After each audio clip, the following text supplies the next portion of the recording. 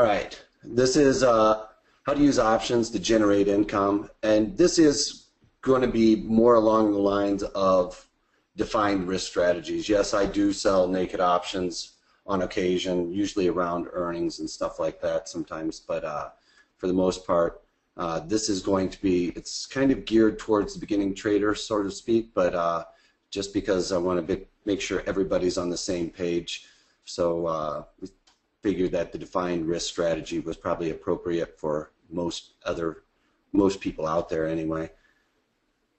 And please keep in mind this is going to be recorded so that you can have it sent to you via email afterwards. And I do suggest that everybody go and watch it again. It's kind of like in school when you would go to class, write out all your notes. If you went back and reread all your notes, you can fill in the blanks and catch some things that you missed, and it makes it really sink in a lot better. So I would suggest, despite the fact that it is going to be about an hour long, to go back and read all of those things. So so I would suggest doing that if you have the opportunity. Anyway, my name is Wilkinson.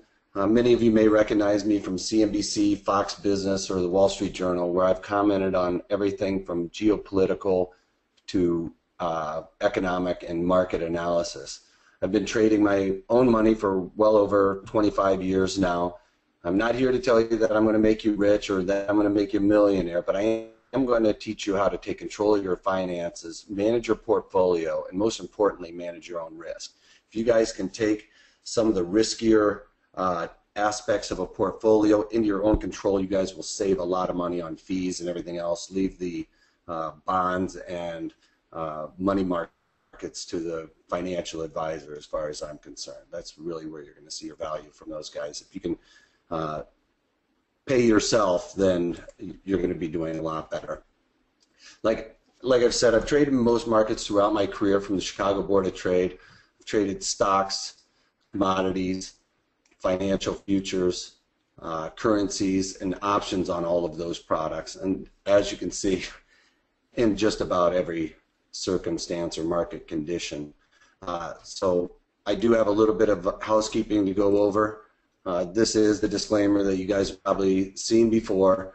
At the end of the day, anything that we talk about in these webinars, daily market commentaries, is not a solicitation for you to buy or sell any of the securities that we're talking about. And a little bit of information also, you know, I do have some trades on that we may be talking about, but I'm not trying to get you guys to buy what I'm doing. The fact of the matter is I don't know what's in your portfolio, I don't know your risk parameters, and I couldn't possibly say that something that I'm talking about is appropriate for you and or your portfolio.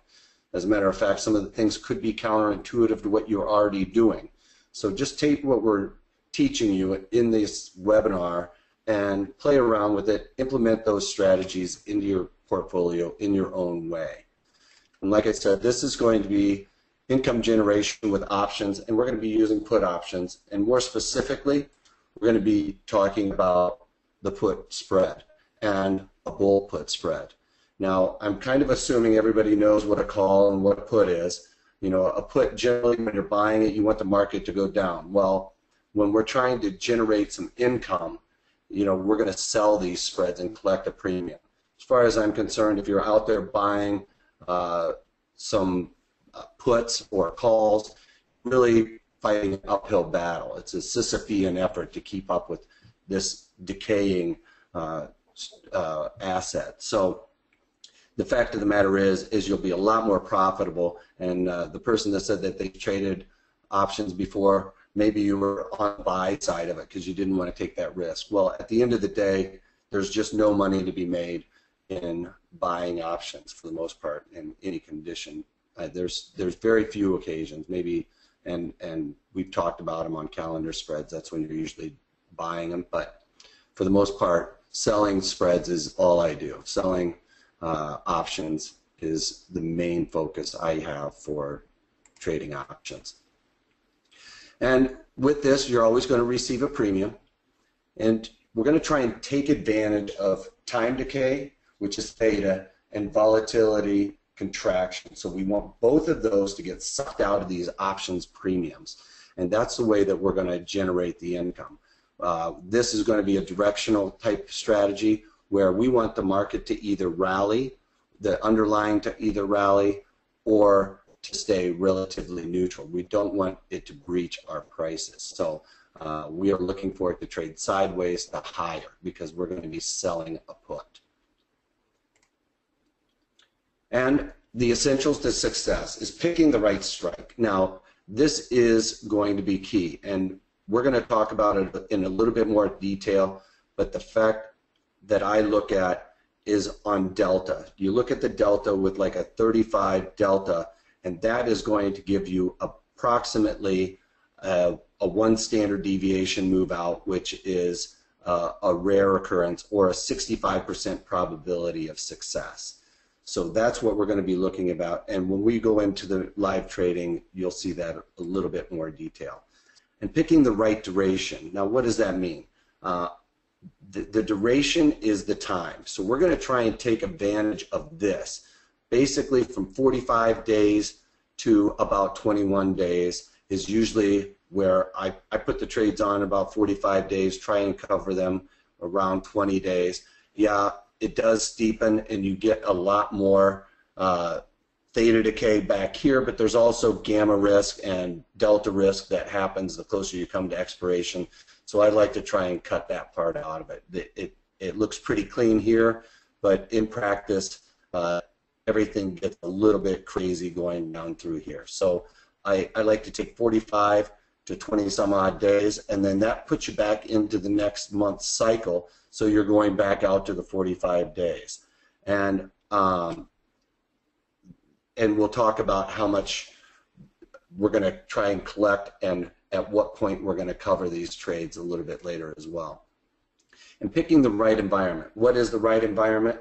Well, I look at it where there's high vega. What's high vega?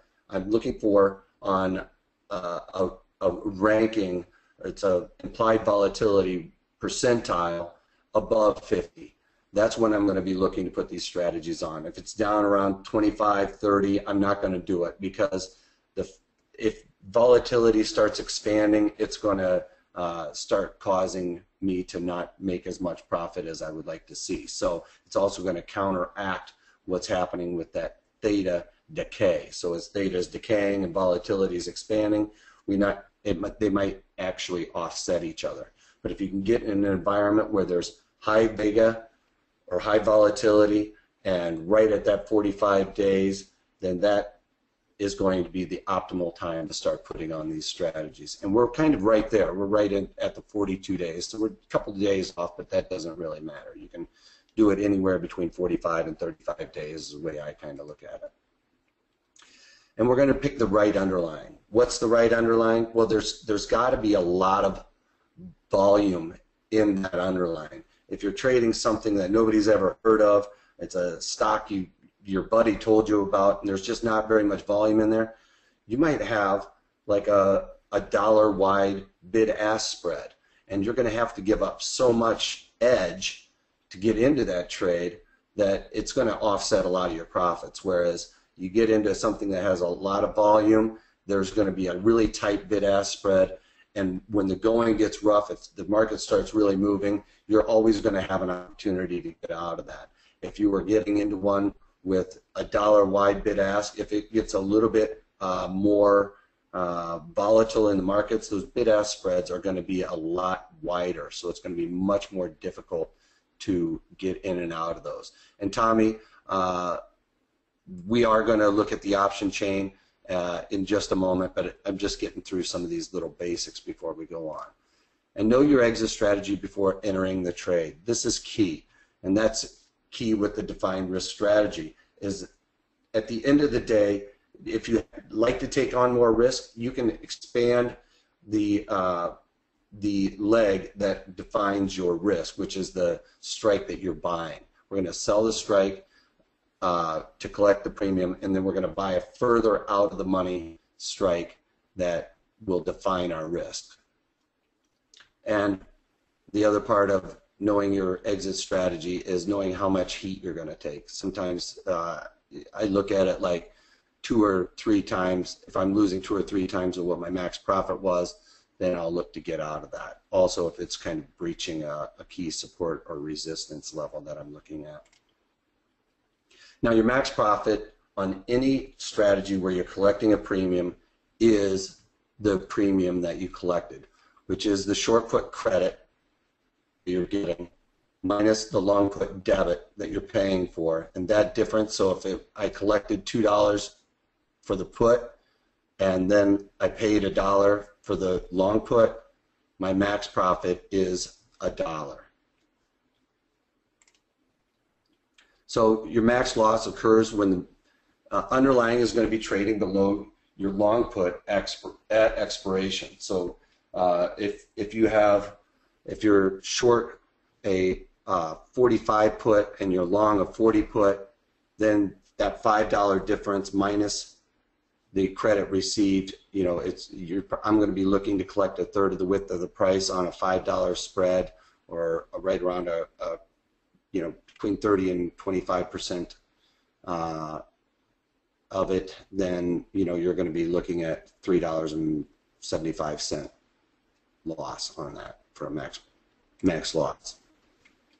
And your break even is going to be your short put strike price minus the net credit received. So for instance, if we're short the 45 put and we collected $1.25, when the underlying is trading 43.75, that is going to be basically your break even.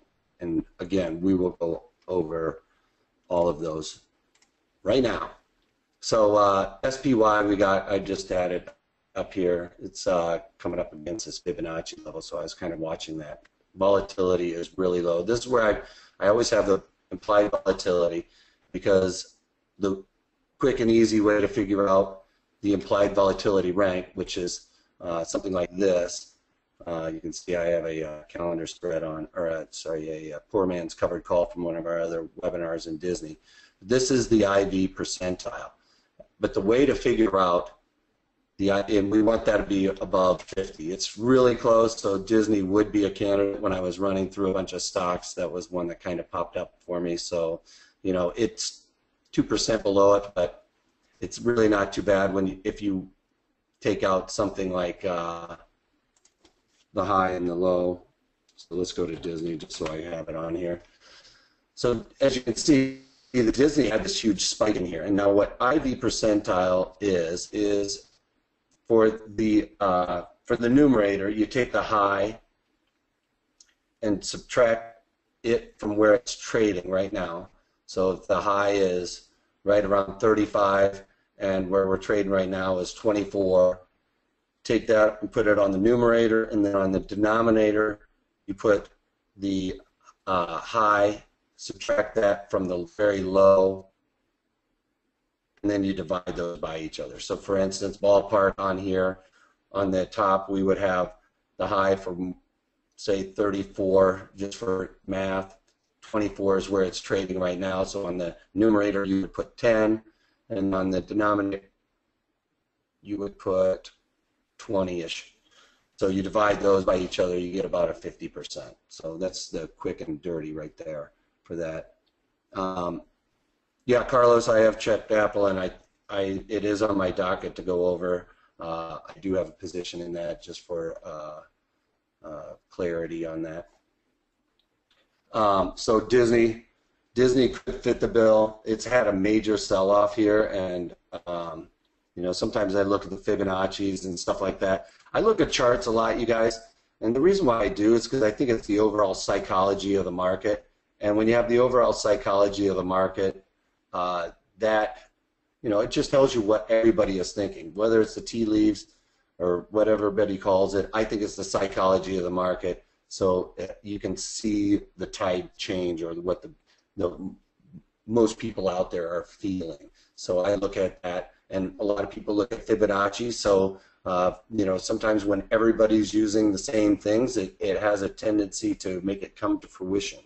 So something like this, Disney has bounced off this 105 fib level, so we could look at doing selling the 105 puts and then buying the 100 puts. to define our risk, make sure that if it goes below that 50% Fibonacci level, then you know it's kind of going to be trading at least $5 lower relatively soon, or at least testing that further. So I do look at these types of things because they have a tendency to hold true just because so many different people are using those.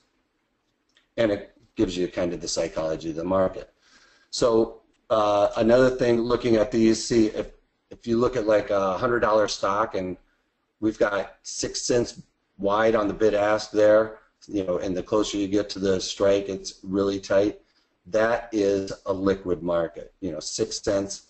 Whereas you look at something like, I was looking at this stock, what was it, PCTC, and it's what? Right. Oh, sorry, dyslexia. Sorry about that. PTCT. So this stock has, you know, 100% volatility. I mean, it's upper end of the range. So that would be a good candidate. It did break below this, so I would probably hold out on that to watch it come down and try and test this fib level. So that looks like it would be a good candidate in the coming days. So I would go back to this and check out the options chain. And like I said, we're looking for the delta that's about 35-ish, you know, 30 is good also. So that would be this 40 level right here in the puts. But look how wide these bid asks are. I mean, that is not a liquid market. And if the going gets tough and it gets a little bit crazier, it's going to get even wider. You know, IV percentile can trade at 100% for a very long time, because if implied volatility keeps creeping up, that's still 100%, right? So that's where it gets a little confusing. It can trade at 100% for a very long time because it keeps going up, and it can trade at 0 for a very long time. So I would kind of like take this off of the docket for the most part. A couple other, you know, I've gone through probably 100 stocks trying to figure it out. Somebody did mention Apple. Everybody has I think TD Ameritrade says Apple is the largest holding of the retail investors, so everybody's looking at Apple. And it has a high IV. I think it's at least really close. Let's see. So you can see I already have on the put spread in here. And I don't remember what I did the 110, 105 put spread. I didn't write how much I received for it. But usually, so it's a $5 wide put spread. I would look to at least collect around between 83 cents and 63 cents, which is usually between a third and a quarter. So if I could get somewhere in between there, that would be the best. And so that would be something I would look at. Let's see, obviously, because the other thing is I put that on just a couple days ago when I kind of came down here and tested this area. So I did the 110 puts because it's just above this Fibonacci level, and I figured if it breached this Fibonacci level, it was really going to go down and test the $100 level. I'm still kind of bullish on Apple. You know, it's not going away anytime soon, and you know, it had good earnings, so that's why I ended up putting that on. So that would be something I would look at, you know. So, like I said, obviously, since I did so, and that I did when it was about a 30 delta. So, you know, since it's creeped down even further, you could even look at doing the 105, 100 level put spread and get it at a better price than what I got. So let's see here. So we know it's got a lot of volume in there. It's Apple, of course. So you go vertical spread, and it's a $5 wide. So we're looking to get at least yeah, that's a great price right there. You could even go to this and still get, you know, it's this 180 is right around the is a little bit better than a third of the width, but you're really close to it. I would like to get this one for about you know, $1.50 or something like that. So a dollar, look between $1.25-ish, I guess. Delta denotes what about the stock? So the delta of a stock is how much this price is going to change for $1 move in the underlying. So this option is going to change by 31 cents for every dollar move up here on the underlying. So when it goes from $1.15 to $1.16, that's going to change this by 31 cents. And then gamma is the change of the delta. So you get, so after it moves a dollar, then gamma is going to change the delta by 3 cents. That's a little bit more in depth, but that's what gamma is also. And then theta is your time decay, vega is your volatility. And you know, for every dollar change in the underlying, it's going to change by that many cents. So that's what those are telling you, those numbers. Did that explain? But the quick and dirty way to figure out probability of success is to take the delta and subtract it from 100, and that gives you 69% probability of success. The quick and easy way to figure out your probabilities of success on that. So that would be a good one to look at. The other one, let's see, everybody looks at is LinkedIn. LinkedIn has been getting beat up a little bit lately. So, you know, it's pretty close to historical lows. Volatility is, let's check out the volatility. Tommy, I do consistently trade the 30-ish delta. Unless I'm going naked, I'll go a little bit further out, especially on like earnings. If I'm doing something naked, then I usually go twice the move, the predicted move. But for the most part, I go with the 30-ish delta. 35 would be perfect. All right. Sorry, I was just reading a comment. What do you need to digest, Sidron? All right, so another one, Starbucks, everybody looks at. Starbucks is 47, just slightly below. I think it was a little bit higher yesterday when I was doing some of these too. So Starbucks is right below that 50% level that I'd like to have as my line in the sand, but for the most part. So I would really put this on the top of my list just because it looks like it's starting to, you know, the bulls and the bears are meeting. So usually when you see one of these dojos, it is an indication of a reversed in trend. It's much better indication if it's at the very bottom of a trend, but you know, it's been trudging up nicely, so that would be something I would look at maybe tomorrow or Monday if it starts, you know, trading above the close. So it's not a perfect one right now. So you know, I would keep looking, you know, but I would start out and say, okay, that's something to be at least looking at. I looked at Transocean. Transocean is just really getting beat up, but it looks like it's found its bottom. Still has high volatility. Rig has a lot of options contracts trading on it. So I got it on single. So again, I would look. You can really get pretty far out with rig. So I would play around with it. I would look at these two strikes right here, the 11 and the 10s, and then kind of go back to the chart and see, well, you know, the 11s are at historical low. So, you know, I would feel pretty confident with those 11s and get a little bit more bang for your buck on it because you're getting a higher delta. Oh, sorry, I was looking at the bid ask.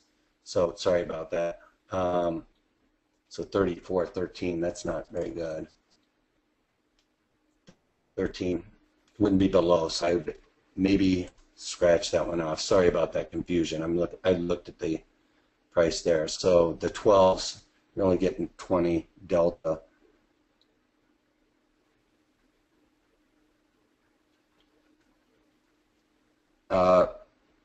The description on the Greeks, I don't understand your question there.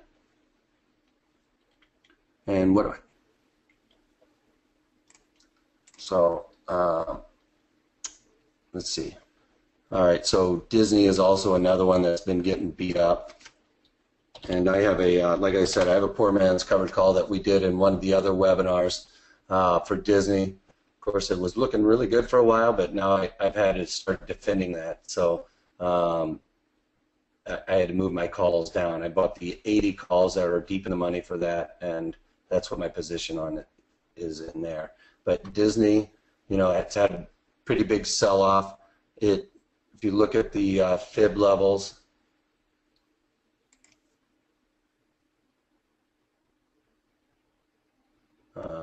right about there, you can see that the 105s were defended. So if I was going to do a put spread in here, I'd probably look at the 105, 110 put spread.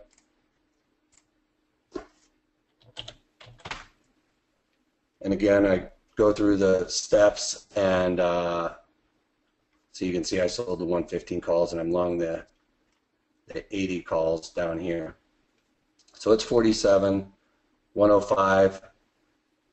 So you're only getting about $1 for that. So that's, you know, only about 20% of the width of the strikes. So that's probably not going to work out for us. Plus the delta is a little bit low for being that close to the at the monies for the most part. So Disney, star it, but let's move on. See if there's anything else out there. DuPont, I was looking at. DuPont's really close to historical lows, so it's that high volatility. Another thing you don't want to be doing is putting these on with the earnings coming up, like in front of earnings. Volatility is going to expand almost 100% of the time for the most part, so you don't want to do that going into these unless you are trying to, you know, trading for that binary event. So stay away from just putting these trades on into that. Wait till the number comes out and wait a day, because you'll still probably be able to get above the 50 on there.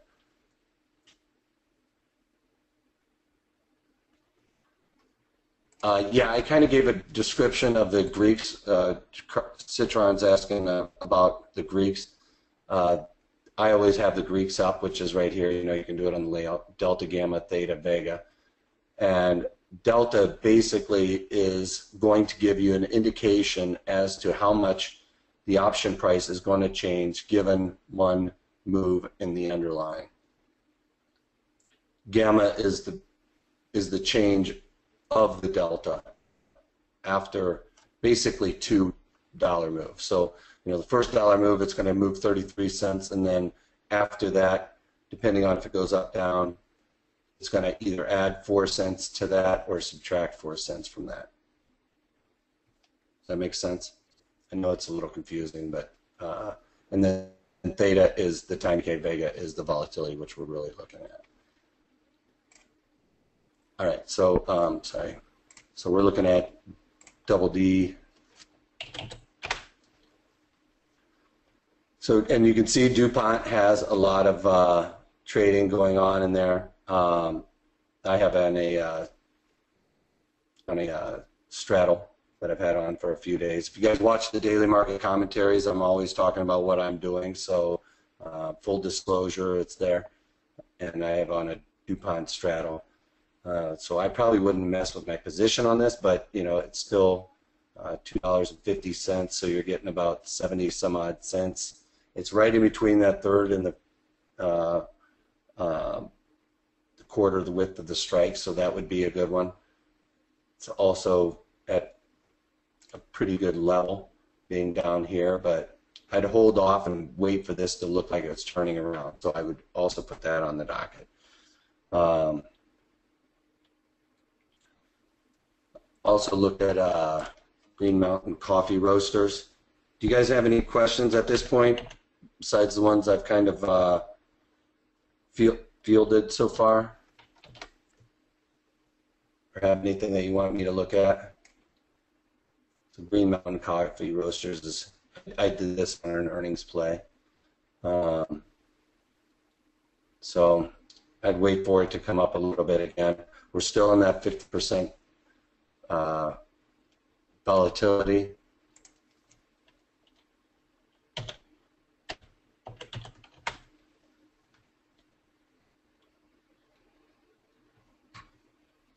Yeah, you guys, please watch this video again, and it will sink in. I will tell you that that's the best way to really do it, is to do it and let it sink in. And that's really, this is a pretty good one. You know, you're getting, I wish it would be a little bit higher on those 50s, because then you could do the 50-47 and really be kind of out in the clear for the most part. So that one's not the best. And here, you know what, I'll do put on the spread, show you the risk parameters. So let's just say we did this one because that's best on the third the width. And so the next thing you can do, if you don't want to figure out through the math, you can go to Analyze Trade, and it'll tell you what your risk parameters are on this. I also like to go change this to the standard deviation, one standard deviation. It's not given. It's the thing with paper money; it doesn't work very well on this. So this is your risk parameter on it. You know, you're risking. You're getting a mid price. If you got 92 cents, your max profit is going to be $92 because everything's multiplied by 100 when you're doing this.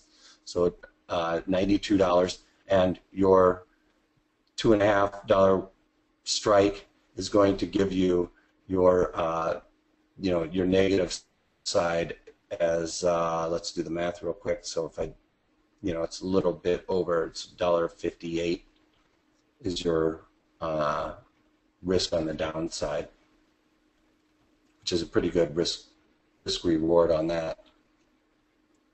It's a pretty good one. Okay, so a couple of people are asking to look at some things. Let's look at Cisco. So I'd go to the chart, look at Cisco. Yeah, that's, when are Cisco's earnings? They got to be coming up. Let's see. So let's look at this. This is market profile. This is something I like to look at to figure things out also. So market profile, sorry.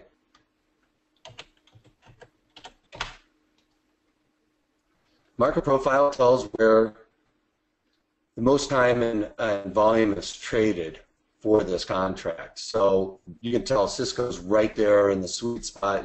It's going to want to stay or migrate towards this. As soon as it gets up here, the longs start covering. As soon as it gets down here, the shorts start covering. It starts always pushing back and forth to this. So that would be a really good one to look at. So let's go to trade.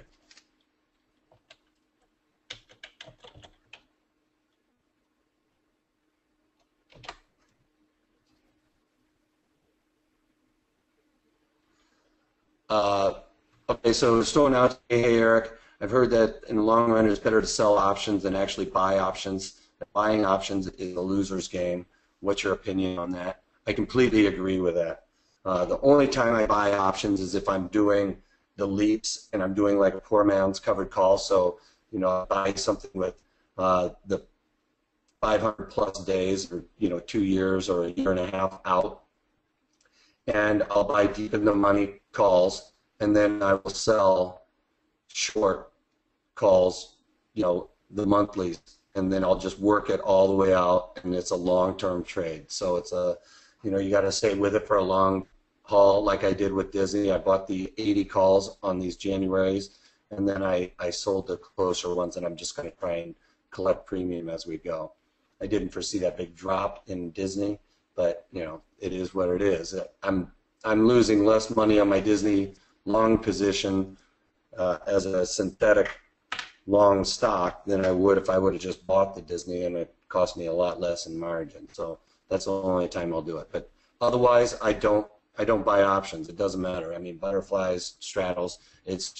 Like I said, it's a Sisyphean trade. You're fighting an uphill battle. I'd much rather just roll it down that theta decay and beta contraction hill than try and roll up and fight against that. So it's a great one to do it.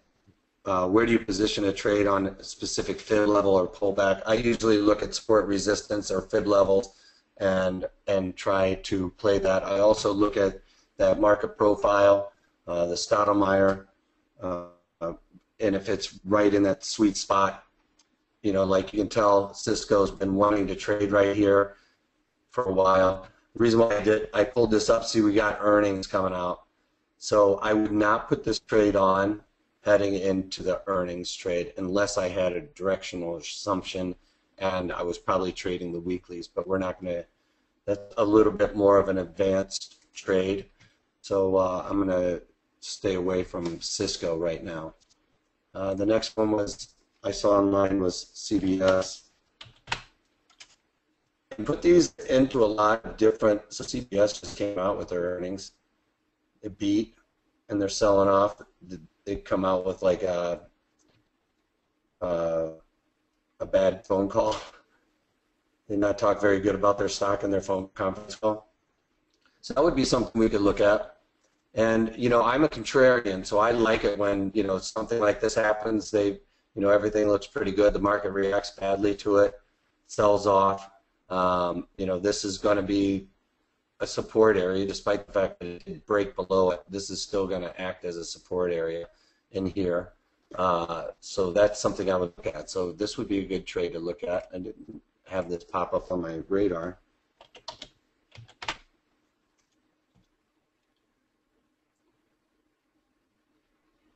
Where do I position the trade on the specific? Oh, I already answered that. Sorry. So moving on. Go back to vertical, or to go back to the single, so I can see where it's easier to figure out what the deltas are. So 32 delta on the 47.5. So we're at a pretty low level.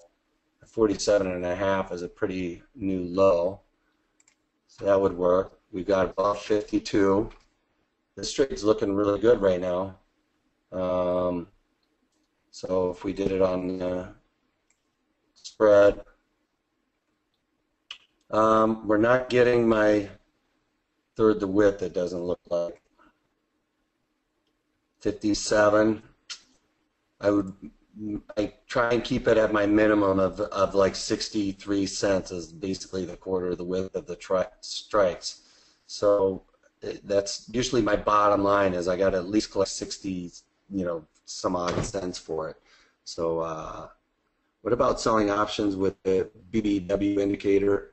Has a negative slope. What's the BBW indicator offhand?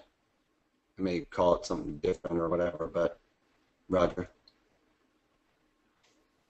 So that I probably would stay away from that unless I saw a little bit of spike and I could get it. Or, you know, sometimes I don't always go at mid price, and I'll be like, you know what, if they're going to come to me for my 63 cents, I'll put that trade in, and you know, and let it sit for a little while. So I put it in, you know, for a day trade. I'm not going to leave that in. Oh, the Bollinger Bands. I do Bollinger Bands a little bit, Roger. I generally go with the MACD, as you can see on most of my charts. I usually use the MACD, which is kind of like the Bollinger Bands, I guess, if you will. So do you say you don't trade options? I'm not sure about that. I only really trade options.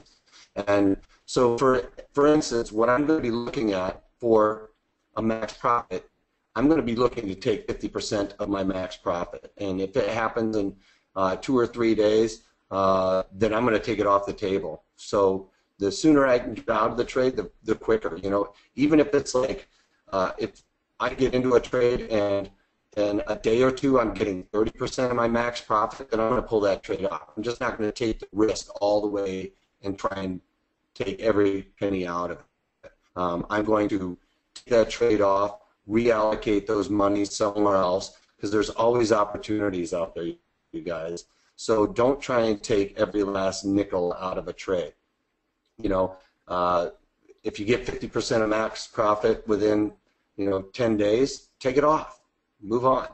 Don't always just go to that 20 some odd days. That's a rule I go by. 50% of your max profit on these types of trades is all you really want. You know, if you get 25, 30% in a day or 2 days, take it off. You're going to always go back and look at it if you're at 45 days in a couple of days, and you might be able to get a better price for it. But at the end of the day, it's not worth risking, 20 cents for 20 more days, in my eyes. So I look to do that. And I'm also always looking to try and take that trade off at around 20 days to expiration, if you will, because you're going to have another monthly cycle to start trading in. So look for that. 50% of your max profit, stick by that.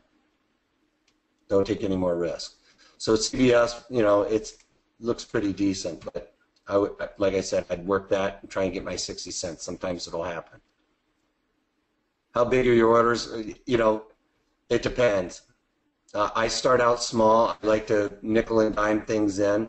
I usually will go a little bit bigger than one, but I wanted to be able to show, like, I should have showed that what your risk was and stuff like that on that one. But I've got one that I want to throw up there this was the one that I found that I think was the best candidate for this. Is Williams. So Williams came and bounced right off this fib level, the 61% fib level. It's pretty solid, and it opened up today. It's rallying. It looked like it's going to close. I would like it to close above the top of this bar, but as you can tell, it's got high IV. The earnings just came out. That's the earnings call. The earnings just came out. They beat. I don't think they beat, but they didn't beat. You can tell that the market's kind of slowed down on the sell-off. Looks like it's going to push higher. So this is something I would look at because you got the high IV. Looks like it's kind of bottoming out. WME Williams. Carlos, it doesn't really matter what size I'm trading. It really is up to your risk parameters. Everybody's different. So I don't trade hundreds or thousands usually, or ever. So I usually will keep it between 1 and 10 for the most part. But at the end of the day, don't do what I'm doing. Figure out what your risk is, and work in you guys that are new, work in this paper money, because you can start feeling out your strategy, what you like to risk and stuff like that. But at the end of the day, just take with these strategies and play around with it like what I'm doing. Go through it, WMB, look at the IV percentiles, 93. So then, when this IV percentile gets really high, you can see that your deltas, now we're all of a sudden way out here on the deltas on that 34 strike, which is beautiful. Look how far away we are from the mid price. So that makes that a great candidate, because when you have to trade right here close to at the money, you got a lot more risk than the further out you go. That's why you want the higher implied volatility. You get that contraction, you really see it suck out really quickly. Yeah, I'll look at it. Hold on. Somebody's asking if I can do a put spread on the SPY weekly options. We can look at that. I'm assuming you're talking about the ones with 7 days to go, right? Just confirm that if you would. So I would look at this right here, right at the 30, 46. So the 46 is below here, so it have to be below that fib level. And I would probably look at doing the 43. So I would go a couple days out, maybe the 45s, 44s. we'd have to see what we're going to get for that. So if we did the 46s, which I think is a great strike, so we're going to click on sell for that, and then you press down control if you want to go out. You can go to the vertical also, which just means you're doing a spread. And you can also do a couple other things here. You can go out here and you go deep and wide, so you can go 2 strikes, 3 strikes, depending on your risk parameters, and go to vertical. Or if you do this, it opts to just do 1. So, but I'm going to look at 2. So click on that, and it'll automatically give you your spread price. So $2 wide. I would look to get at least, you know, so a third the width of the strike is 60 some odd cents. So that's pretty good right there, right in there. How big are your normal targets? What do you mean by normal targets? Like percent of max profit? 50% max profit. I'm 99% of the time out of it. If it's really trending down, I will milk it for a little bit more. If I'm in, doesn't look like I'm in any jeopardy, like the market's just, well, in this case, would be rallying, just really trending up. Then I will. I was thinking of a specific example where I sold a call spread, and I just recently ran it out to about 75% of max profit, just because it was completely just trending down. I think it was ABGO, but for the most part, 50% of max profit, I'm going to do that. So, so for instance, this, let's just say is 70 cents, 35 cents, I'm out. Especially, you know, in 2 or 3 days, if it's, you know, very close to 35 cents, I'm going to be out and running. I'm just not going to take that risk on. So that's a pretty good candidate. So this is one that I really like. So you can also go down here and change it if you don't want the, although that messes that up. So hold on a second, let's delete this. Just do 1 because I'm going to assume that most people are going to be a little bit more risk adverse in the beginning of trading. So you just, so 33%, 33 cents is what I'm looking for. You're getting 36 cents.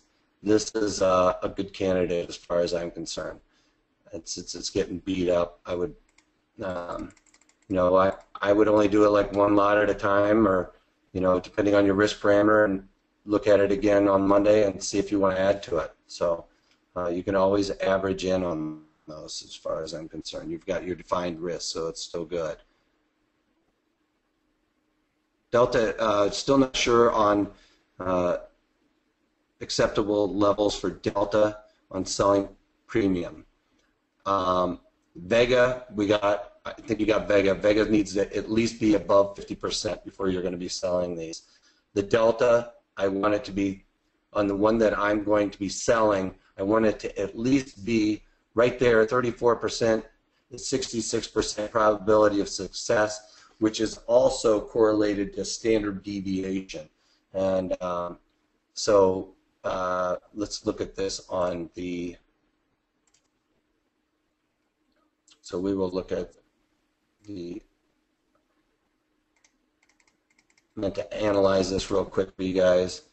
So if you go in to click on this, you go in and analyze the trade, you can see a risk parameter on this. So because I'm collecting 36 cents, my max profit is only 36 cents or $36 per 1 lot, because everything's multiplied by 100 when you're doing options.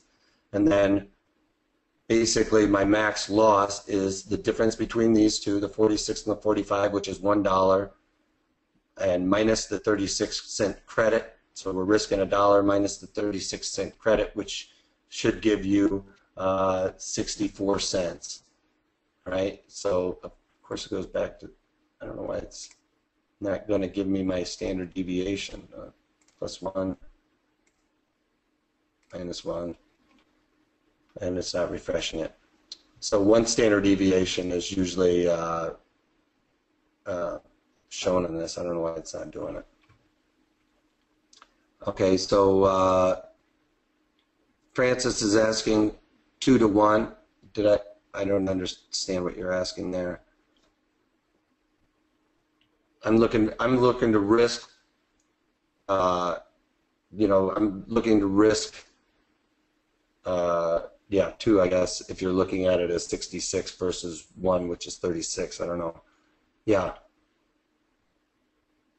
I'm risking 2/3 to get a third, really, is how it's not really 2 to 1, it's kind of 50-50. So I'm risking 2/3 to get 1/3. Does that make sense on your risk reward? Ultimately, or I'm risking a 3/4 to get a quarter. So 75 cents to get a quarter, or 66 cents to get 33 cents, which is really, you're risking 2/3 versus a third is the way I kind of look at it, I guess. I think that's all right. So that trade, I think, is a really good one. That fit everything perfectly, even the credit received for the most part, even though we haven't got filled. You know, I would play around with that, leave it in there for a little while. If I don't get hit, I'd move it down by a penny and just do a little bit of a price discovery, if you will. You guys have any other questions? I think I pretty much covered everything really quickly. So hopefully I didn't go too fast. So, you know, always look for that 35 delta. 35 delta is basically a 66% probability of success. And with that, you're also putting it out one standard deviation move, which happens more rarely. Oh, right, somebody asked about SPY.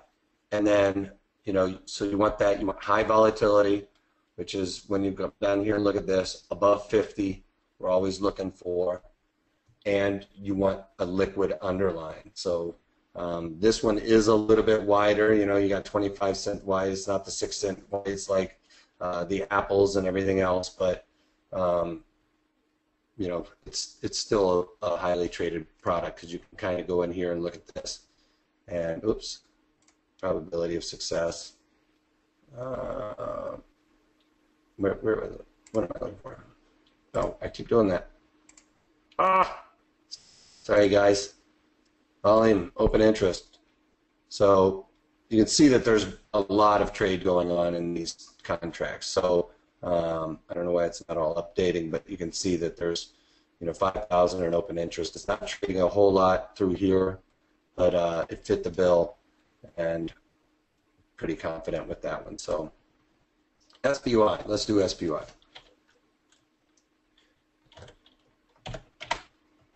I trade SPY a lot also.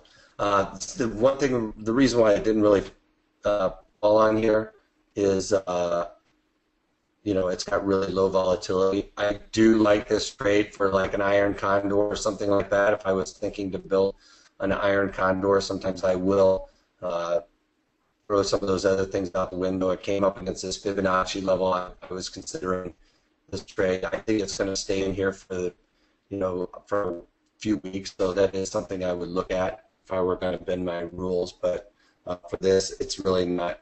There's not a whole lot there. Plus, I think I look at the options chain, and you're not going to be able to get very far away from the other monies to. Why won't you scroll? So the 35 delta is going to be really pretty close. 36. Let's just look at it, see what we could get for a spread in there. Just not going to get the Vega contraction that I would want. There we go. We got our Williams.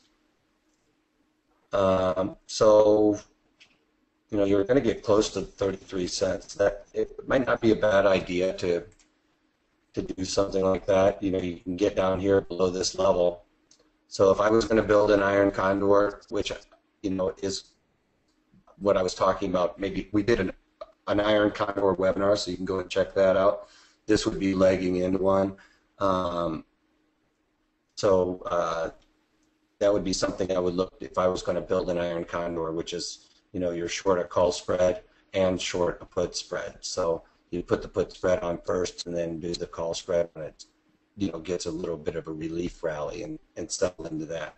I like to do puts into weakness and sell calls into strength.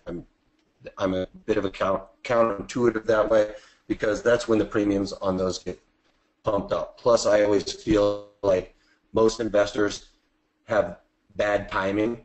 As soon as people start panicking, that's usually when there's blood in the water, and when there's blood in the water, there's opportunity as far as I'm concerned. So this would be something I would look at, though, for sure, for doing a iron condor. I just wish that the vol was a little bit higher. If we see a little bit more of a sell-off or a little bit more panic and pops down below here for a test or something, I think you're really going to see volatility expand. So that could definitely be a good one. So let's see. So I did the SPY. Yes, Roger asked, do you find it harder to find a good trade in low VIX environment like now? Yes, I do. I like when the VIX is higher. I'm not going to lie. I love it when the VIX is higher. It pumps up the premiums and everything. And if you can get the premiums pumped up, you have a better opportunity to have success. So I love volatile markets. And as you can tell, this hasn't really been a volatile market for a very long time. You do get some here and there, but that's really when I'm putting on, and I allocate a lot more of my capital when those types of environments are around. We just don't have that. This is a daily chart right here. I don't have it on the weekly, but that's on a daily. And I also only have it, my fib from here. I didn't go all the way back to the very beginning on that. Does that answer your question? For a bear call spread, do we also? Yes, for a bear call spread, same thing. Like a 35% probability, or 35 delta, 50% Vega. And last Friday we did that exact webinar, so you can check that out also, and go to protraderstrategies.com. So I think that's about all the questions I have from everybody, right? So basically, you guys are going to get this sent to you via email. Review it, please, and go back over this again, because you'll catch little nuances that you may have missed, especially if you're some of the newer traders. And you can also sign up for this. We're having for you guys that have watched this webinar. So if you sign up, you can get all of the older webinars. We did one on poor man's covered calls.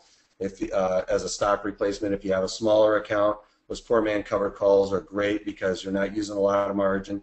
If the underlying moves $1, you're really only risking about 60, 80 cents per every $1 the underlying moves, and then you can sell call options against that, and you're creating a covered call scenario where you're collecting premium on the stock you synthetically own.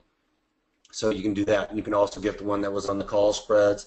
We did one on iron condors, which is probably the most popular trading strategy for options traders. We also are going to be working on one for the iron butterfly. I did do a little tutorial on the iron butterfly. I don't go into as much detail on those as I do on the webinar. So that's also a really good one.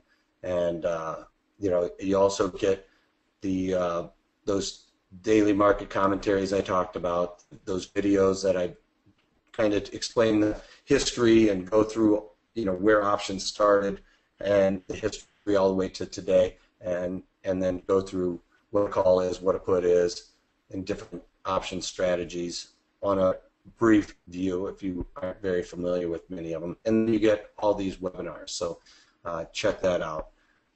Go to protraderstrategies.com. Like I said, I do daily market commentaries and talk about what I'm seeing in the markets and what I'm playing, what I'm looking at. And if you sign up, you get access to me. You know, if you have any questions, you want me to look at something that you guys are trading, and you want me to just run it by my rules and talk to you about it, I'm more than happy to do that too. So, and like later webinars, we're going to be drilling down on other things, like I said, with the iron condor and just different variety of strategies that you can implement. Don't just pick one stock, one underlying, and one strategy all the time. You know, keep it diversified. Keep your portfolio, trade small, and do a lot of different trades. And that increases your probability of success. If you're putting all your money in one basket, you know, like they say, don't put all your eggs in one basket.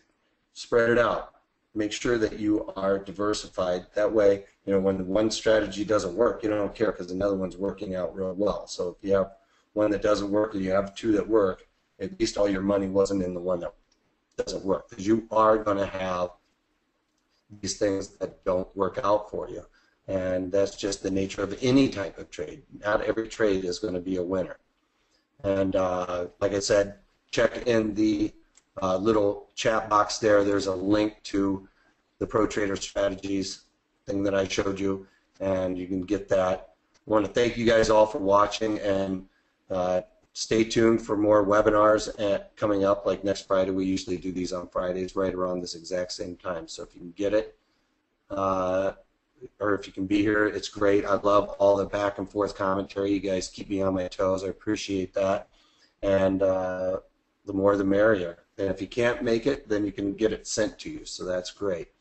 I hope you guys all learned a lot from this. And, you know, I like constructive criticism. So if you guys think that there's something I could be doing better, please feel free to reach out and say something. Because, you know, even with trading, I think I can get better every day. And with these webinars, I hope that I can teach you better every day. So that's the goal. So I just want to make sure that you guys can take control of your portfolios and start doing this on your own. Why pay somebody else to do it and collect all the fees when you can do it for a tenth as much as what they're charging you and do just as good of a job at the end of the day. That is for sure. So I appreciate it. Thanks, Robert. I appreciate it. All right. Well, that's about all I got for you. You know, if you have any questions, you can contact us at 310-598-6677. You can email us at trading@protraderstrategies.com, and feel free to reach out to us and with any of your questions. All right. That's about it for today, and I appreciate it. You guys have a great weekend. And if you can't take that, take it easy.